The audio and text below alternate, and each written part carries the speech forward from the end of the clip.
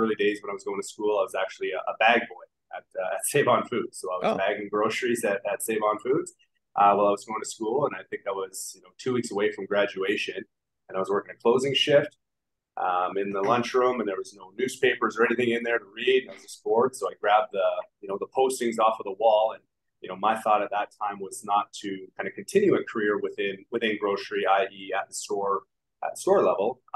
But I just grabbed the postings because there was again nothing to read in the coffee room, so I started going through it. It's produce manager in the cusp, and deli manager here, this and that, and then I see advertising assistant. I was taking marketing at BCIT at the time, so I see a posting for advertising assistant. Looking at the qualifications, and I'm like, wow, got it. And then it says, please submit your resume by date X, and date X was 2 weeks earlier than the day I was reading this. So I was like, God, did I oh, did I I miss missed out on it. this? Yeah. So went home, tidied up the resume, came into work the next day, and had my manager fax the resume into the office. And they called the store that day and asked for me, and they said they got my resume. So they've already done a lot of interviews, but they hadn't actually finalized the position yet, and was wondering if I could come in the next day.